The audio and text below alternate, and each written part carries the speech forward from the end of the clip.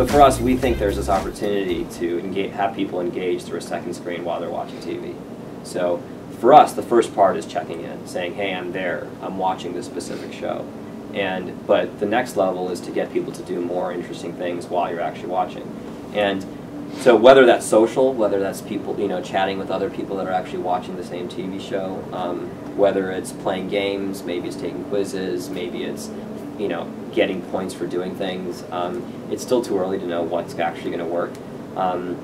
But as a business, we believe that there will be a second screen. There's a lot of other startups that, even other companies that are thinking, hey, when Google TV launched and they said, hey, we're going to put more things on the screen. And for us, I don't think people want to get distracted on the TV screen.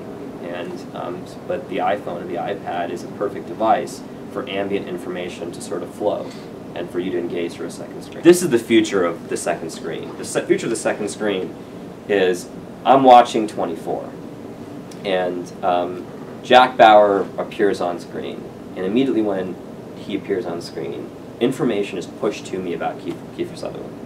I'm not searching for more about him.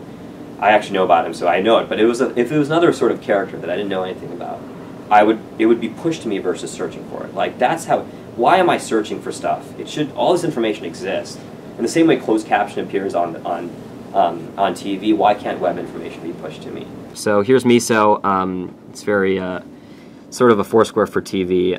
So while you're watching TV, you can check in, share what you watch. So here I am. Here's what my friends are watching. Here's what I'm watching. It's sort of like a feed of my friends and their entertainment activities. So someone's watching American Idol last night. I guess some people are getting some badges for watching 24. We also have like a public feed as well. So here's actually a live feed of what everybody's watching on TV. So 11 seconds ago, someone's watching something called The Road, ESPN Sports Center. So obviously I'm not watching TV right now, but if I was, I would click on check-in, and we show you what's actually trending. So it's not just shows that are on TV, but it's actually shows that appear all across the web, so you can see a lot of Revision 3 stuff emerging. I guess people are still watching Lost right now. People are probably playing a little bit of catch-up, so you can see people are checking constantly. You can see more about these people. So if I'm watching Lost, which I'm not, but let's say I am, I can click check-in, I can add a comment, and I'm going to say, word. People are going to be like, what are you talking about? You can add your location, so if you're watching a sports game at a bar, you can say, hey, I'm watching this game at a bar, and then you can determine what you want to share back to your networks, right? So share it back to Facebook, to Twitter, and Foursquare. And you confirm, and then you get hopefully a nice little message that says you got some points for checking in, and as a result, you can collect some badges. So we've done it's not just for TV shows; it's actually movies as well. So depending on the movies, you can actually get action badges. You can move up. I guess I haven't watched a lot of movies recently, we've also done a partnership with Revision 3.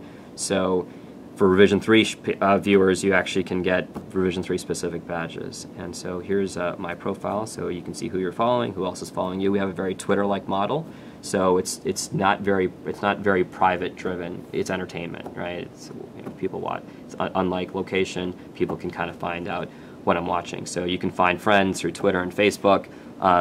And this is sort of an early version. We have a lot more coming. So there you go.